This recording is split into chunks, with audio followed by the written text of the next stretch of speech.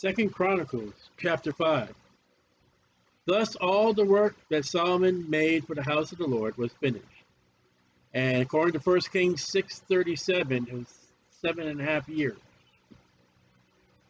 And Solomon brought in all the things that David his father had dedicated, and the silver, and the gold, and all the instruments, put he among the treasures of the house of God. So there is more even after the house of God is made. There's abundance of gold, abundance of silver, and he puts in the storehouse. Things are going to need to be fixed, things are going to be redone, things are going to be needed. So there was a surplus. Then Solomon assembled the elders of Israel, and all the heads of the tribes, the chief of the fathers of the children of Israel, unto Jerusalem, to bring up the ark of the covenant of the Lord out of the city of David, which is Zion. 3 places, the same place. Jerusalem, city of David, and Zion, the capital Z. So, temple's built, we're going to move the ark, and that's what this chapter is going to be about. This will be the time when the ark will be put stationary. The only time the ark is going to move again is when God raptures it into heaven. The ark is not there when Babylon comes and destroys the temple. It's in heaven.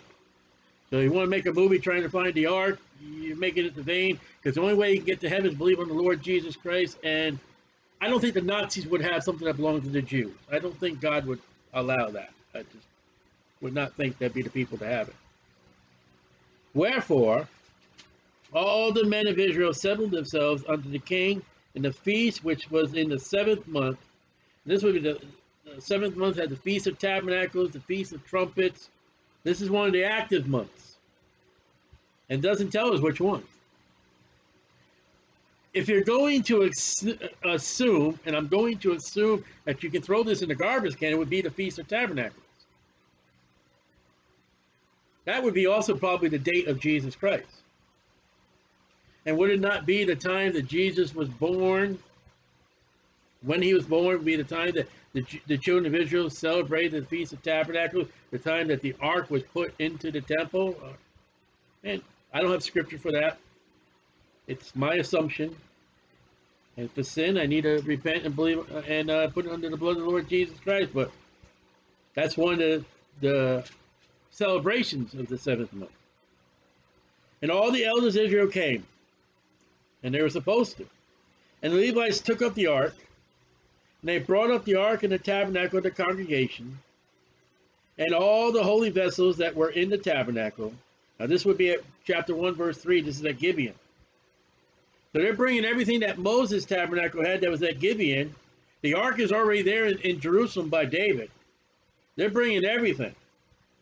We're in the tabernacle. These did the priests and the Levites bring up. Solomon is not making the same mistake that his father made. I guarantee somewhere along the line, David had a little talk with Solomon. You know, when you move that ark, don't put it on a cart. You need the Levites and you need the priests. And when you go set forth to do that, make sure they tell you exactly what to do. I guarantee somewhere along the line, David had that revelation to Solomon. Because he lost Uzzah during that. He wanted to do right, but he didn't do it right. And, you know, you want to do right by witnessing to people, but you don't do it God's way. You do much damage and you cause death. And that causes bitterness. That causes a breach. And King Solomon and all the congregation of Israel that were assembled unto him before the ark sacrificed sheep and oxen, which could not be told nor numbered for the multitude. There's just many animals. And the priest brought up the ark of the covenant of the Lord. Notice it wasn't on a cart. Unto his place. Oh, people in America would hate that today. That's his. That's a pronoun mean male. They today don't even know what they are. There it is. God is not neutral. God is not feminine. His. To the oracle, which is the most holy place of the house, unto the most holy place. He does your own definition. Even under the wings of the cherubim. For the cherubim spread forth their wings over the place of the ark. And the cherubims covered the ark, in the staves thereof above. All right, chapter 3, verse 11. We're going to see something very interesting here, I hope. Chapter 3, verse 11. And the wings of the cherubim were 20 cubits long. One wing of the one cherubim was 5 cubits, reaching to the wall of the house, and the other wing was likewise 5 cubits, reaching to the wing of the other cherubim. 2 cherubims. And the one wing. Okay, so here are 2 cherubims in the oracle in the most holy place. 2. Now let's go over to Exodus 25. Exodus 25. We'll run a couple verses here. 2 cherubims. Exodus 25, I think 16. Well, I got terrible handwriting. 18. All right, now watch this. Thou shalt make 2 cherubims of gold of beaten work. All right. Did Solomon make the ark? Verses 10 through 16? No, that's already made. He's going to move the ark. And on the ark is a mercy seat. And on that mercy seat are 2 cherubims. Solomon does not build that ark. He doesn't make the mercy seat. But in the most holy place, the oracle of Solomon in his temple, there are 2 cherubims.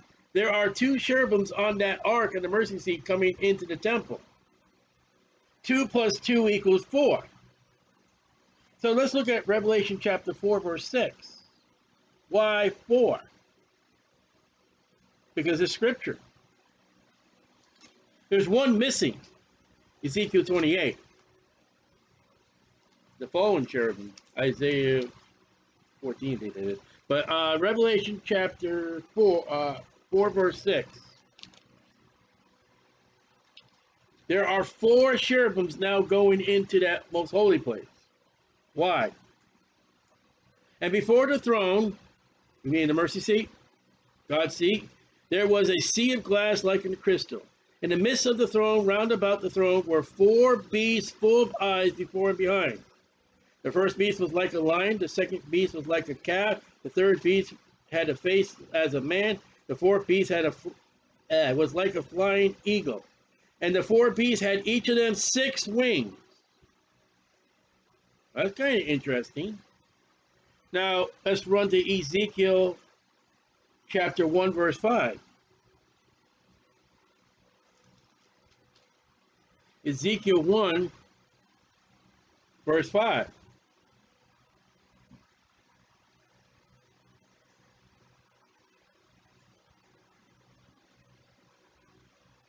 You don't get the full picture of heaven till you get to Solomon's temple. When Moses and them are carrying that ark, there's only 2 cherubims. Ezekiel 1, verse 5, out of the midst thereof came the likeness of 4 living creatures.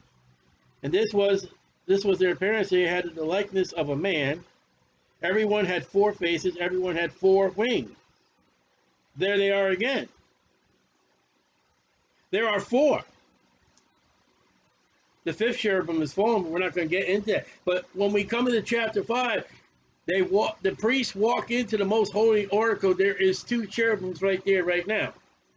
They're bringing in 2 more on the mercy seat. In the center of the oracle is the throne, is the mercy seat. And there are 4 cherubims around that mercy seat as it is in heaven.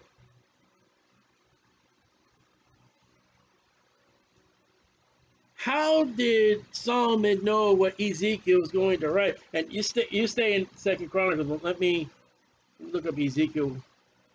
595 BC, almost 500 years after Solomon builds this oracle. Over 1,000 years before John even writes the book of Revelation. And already we see, if you study the Bible, not just read, but study the Bible with chapter 3, and then the study of the ark, here comes 4 cherubims in the most holy place. And when we get to heaven, there's going to be 4 cherubims there, crying, holy, holy, holy. You know, when the rapture happens, or if a saint dies today and goes to be absent from the body present, you know they're going to freak out because they don't learn in church. They're going to be faced with four beasts: the lion, the man, the eagle, and the ox. What is that? It's in the Bible. You know, people who profess to know the Bible, they're not going to be.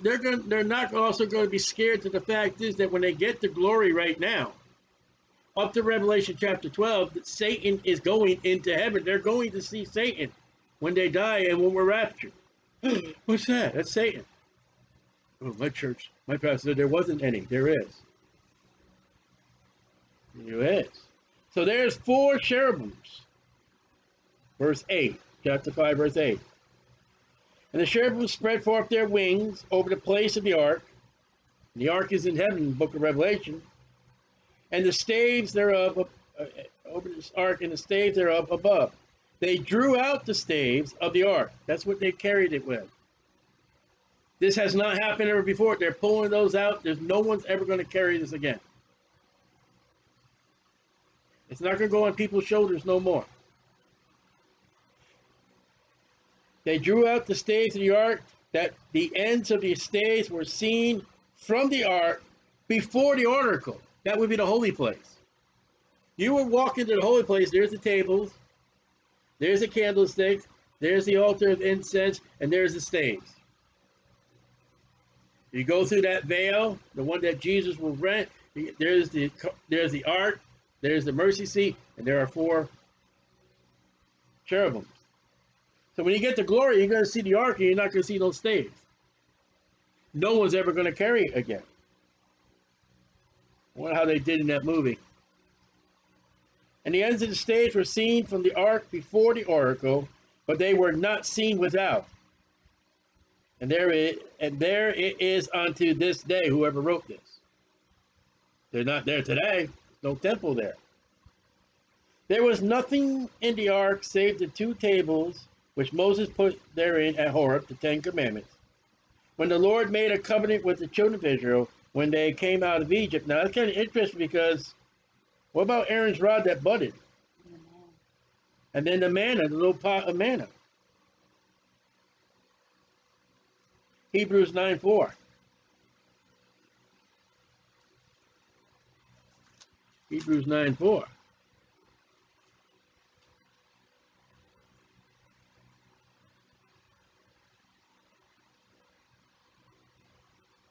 We'll start in 9:3.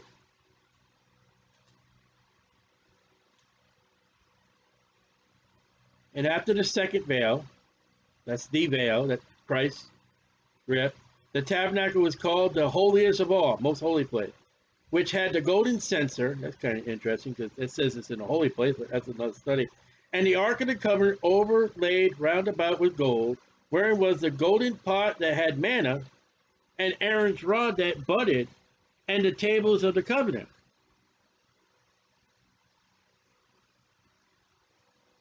What do you do with that? I don't know. It's not a contradiction because there is no contradiction in the Bible. I'm just going to tell you, I don't know.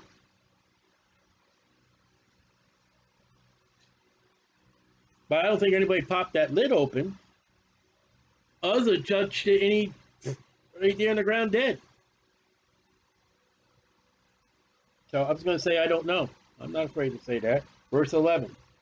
And it came to pass when the priests that come out of the holy place, for all the priests that were present were sanctified, set apart, and did not them wait by course.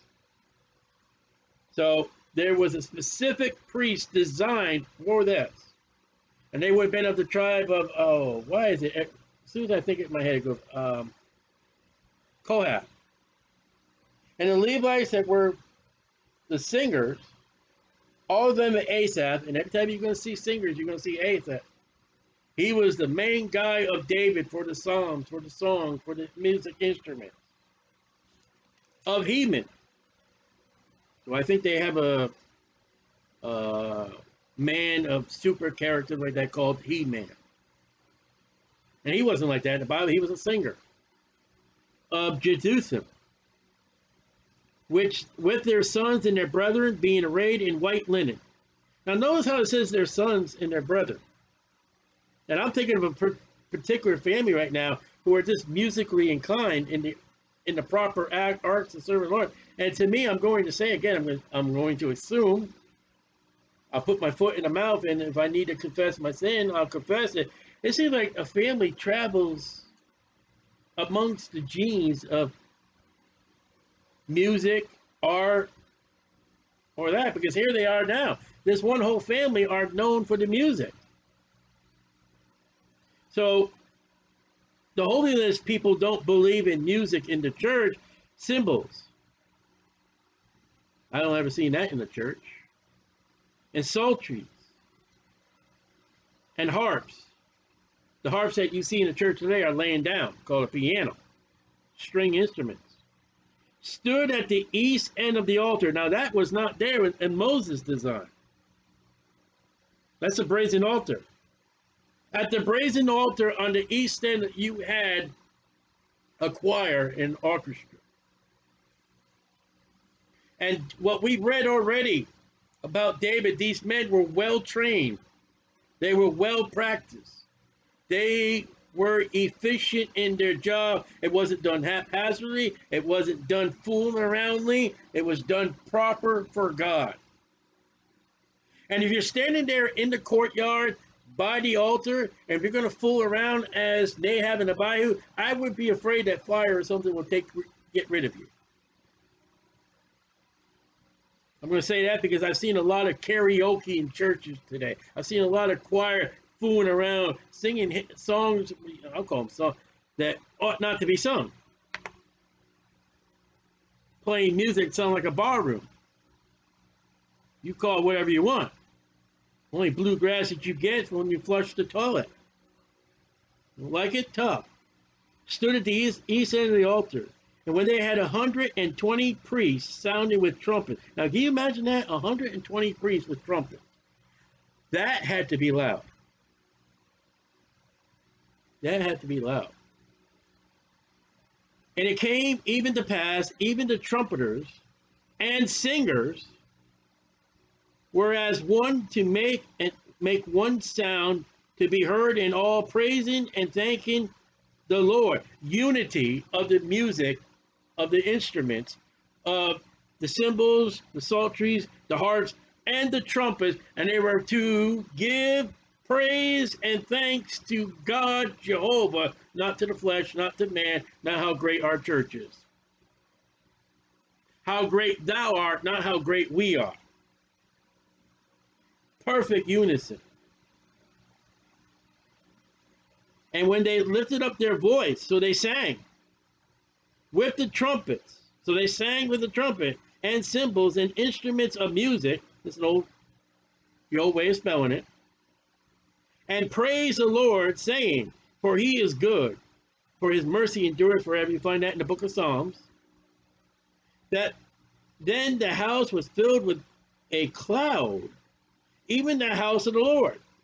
Now you'll find these in the book of Psalms as your hymnal designed by God in the 66 books. I guarantee they're not going to sing a hymn or a psalm that defied the scriptures. As there are hymns today in hymnals that defy the scriptures.